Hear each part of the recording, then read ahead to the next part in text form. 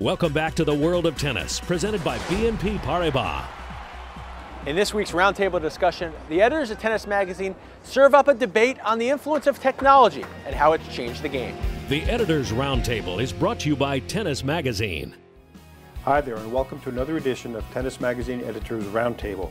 I'm here with my colleagues David Rosenberg and Steve Tigner. I'm Peter Bodo. Today we'll be talking about the effect of technology on tennis. It all really began with Pam Shriver at the US Open at age 16. She reached the final against Chris Evert. She was playing with that lollipop-sized Prince Pro aluminum racket. That kind of opened a Pandora's box. Where are we today, fellas? Now in tennis, I mean, first you had, for so many years, like you were saying, starting with Shriver, and you had the oversized rackets, you had different materials, you had, graphite became big, and then so on and so forth. And now you have, it's all about the strings. The last few years now we've had strings, so it feels like tennis is evolving. It's constantly evolving in every sort of way they can. I think there used to be a big push to go back to wood rackets, but you don't hear much of that anymore. I think in the 80s or 90s there was an idea that the pro game had gotten too much about power, not enough about finesse, but it feels like that's not true anymore. I think people have given up that idea and are happy with the way the sport is played now. Well, that was a heyday, of course, of the Pete Sampras, Goran Ivanisevic, Wimbledon shootouts, where you had guys just serving. It was like a rock fight, basically, guys serving big bombs and, nobody returning serve and stuff. Things have really, as Steve says, I think have really changed quite a bit since then.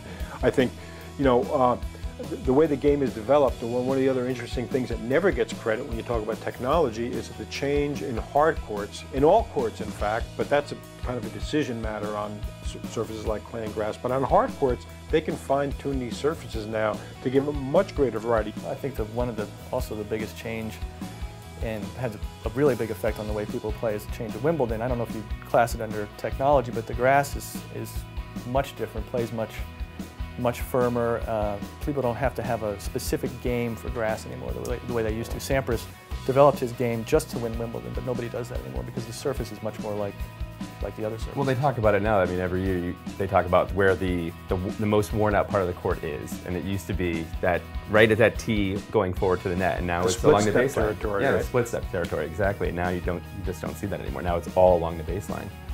And like you said, I think in the latest thing in the last 10 years, I think Gustavo Kuerten in '97 was the first person to use Luxolon strings or polyester strings, which not many people have talked about, but that's one of the reasons I think that the sport has gotten better to watch because of the spin they can create. It's not just power with the rackets now.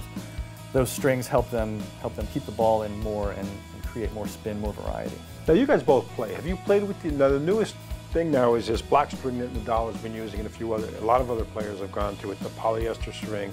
Have you guys played with these strings? Can you really give a hands-on idea of what these things play like? The polyester, and it did help with spin. It does change.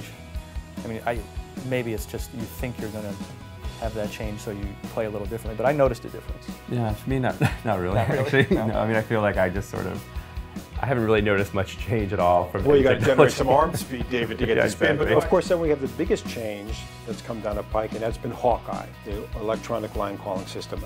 I can't believe either of you guys would have a negative thing to say about Hawkeye. No, it's been great.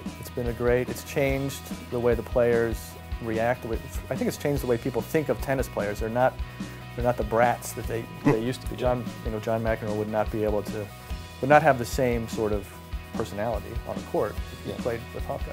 Yeah, and I mean, I also think that this whole idea of I think it shouldn't even be challenged. I think they should just have it up there with the umpire. And if they call, I don't think there should be a limited amount of challenges with that. Every call made with Hawkeye. Well, I mean, I don't think every call, but I think if it's a call where you can question it, if the umpire feels like you can question it, he or she can question it as well. Well, there's something we all have agreed upon is that Hawkeye has been a great addition to the game. That's it for another edition of Tennis Magazine Editors Roundtable. Please join us again next time, and for all things tennis, visit tennis.com. This Editors Roundtable discussion was brought to you by Tennis Magazine. Get exclusive tennis coverage online at tennis.com. Well, it's been an interesting week in the nation's capital at the Legg Mason Tennis Classic.